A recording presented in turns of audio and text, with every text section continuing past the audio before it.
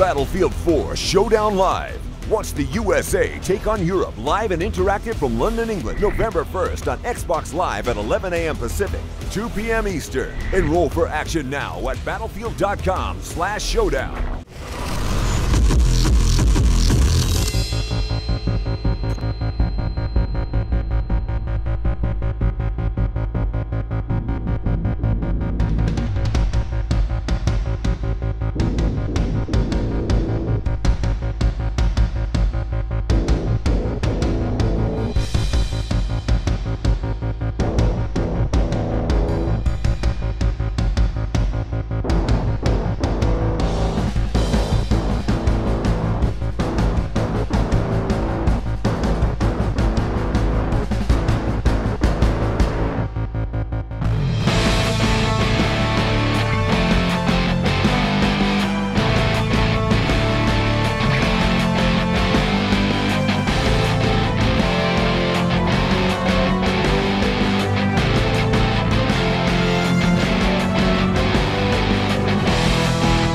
Thank you very much. It's going to be a very long day. Is that cool?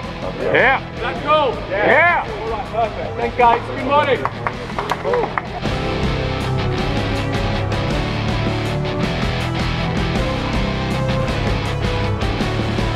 With some rehearsals today, we're going to get some hands-on time, but this is going to be an awesome show.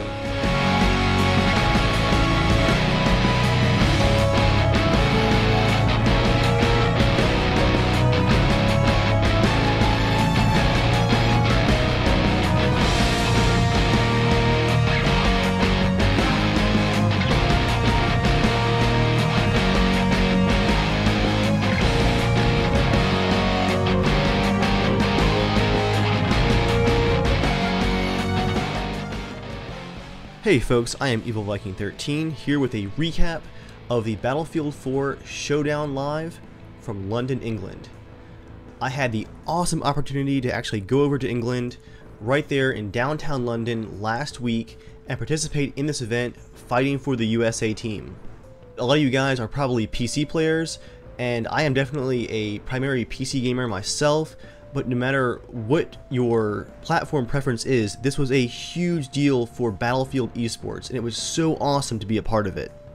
EA and Microsoft hosted the event and shipped 64 players, that's right, 32 versus 32, over to London to compete for the event. We were also playing on the yet unreleased Xbox One and on some of the new Second Assault maps. That's the Battlefield 3 style map pack coming up for Battlefield 4.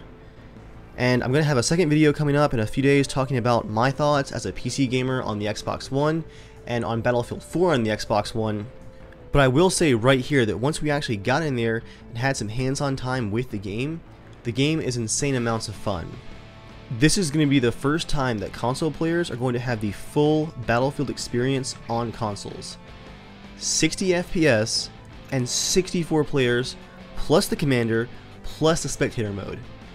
Putting aside the rest of the talk about the Xbox One specifically for a later video, let's talk about the event. We flew out on a Tuesday of that week. We had 2 days of rehearsals, and let me tell you guys, this was the first time in a long while that I've been involved in a live production like this, and this is probably, I'd say definitely the biggest production I've ever been a part of, and it was actually a lot of work. Don't get me wrong, a free trip to London was awesome, but we mostly saw London from the outside of our bus windows as we were trucked back and forth from our hotel to the venue site in downtown. It was a lot of rehearsing and a lot of work and a lot of standing. One of the best investments that I made on the entire trip was stopping by a local pharmacy that was actually in a mall just below our venue and picking up some gel inserts for my shoes, because we were standing at the platforms at the Xbox Ones for hours and hours at a time doing rehearsals and doing scrums. Besides just the fact that I was invited to compete in this event, one of the coolest parts about the entire trip was getting to meet a bunch of guys from YouTube in real life. I got to meet Manus, Dasgro, Pacer, Shibby, just a bunch of the guys that I've been hanging out with, checking out their videos and stuff online. It was just really awesome to actually get to meet them in real life. And I know that ahead of the event there was a lot of trash talking going on YouTube. EA had some kind of tongue-in-cheek videos about, you know, EU versus USA, and a lot of the fans seem to really be getting into those videos, getting really competitive, and some really just downright vile trash talking was going back and forth. But none of that was seen at the actual event. Both teams, EU and USA, shared a hotel. We were constantly hanging out at the bar, at the grill downstairs, at the hotel. Everybody was getting along awesome, and it was really cool to meet some of the European guys as well. Everybody was a great sport, and that's something that you might not have realized looking at some of the comments going on online, but there was not a huge cash prize at stake, and yeah, it was a bit competitive because it was set up to be Europe versus the USA, but at the same time, everybody was getting along really well, and it was just a lot of fun for everybody. I do have to say that the sportsmanship was really great to see, and with how well everybody got along, it really made me want to come back and do this kind of event again. It was overall just great to be a part of. Another really cool part about going to participate in the Showdown Live was getting to meet some of the guys from DICE. I got to meet Alan Kurtz, the lead multiplayer designer on Battlefield 4. I got to meet Danielle Matros, who was the community manager for DICE, but is now actually working as a gameplay designer on the game. And my personal favorite, as a 3D artist myself, I got to meet Dennis, who is on the level design team, and who will actually be working on Star Wars Battlefront 3 coming up. I hope that all of you guys had a chance to watch the event live, but if you haven't watched it yet, it's actually really intense, and the whole thing is available to watch on battlefield.com/showdown. If you haven't watched it yet, go over there and check it out. I will be doing a second highlights video where I'll be showing you guys some of the stuff that I was up to during the Showdown Live that you might not have seen because the shoutcasters weren't showing me at the time. So watch out for that video. So let's talk about the match itself. If you haven't heard the results, spoiler alert, the USA took the entire match 3-0. That was 2 matches of Conquest and 1 match of Obliteration, the bomb and destroy mode. I have gotten some questions about why I thought that the USA was able to win just absolutely totally across the board like that, and I think the number one answer is that we simply have more freedom.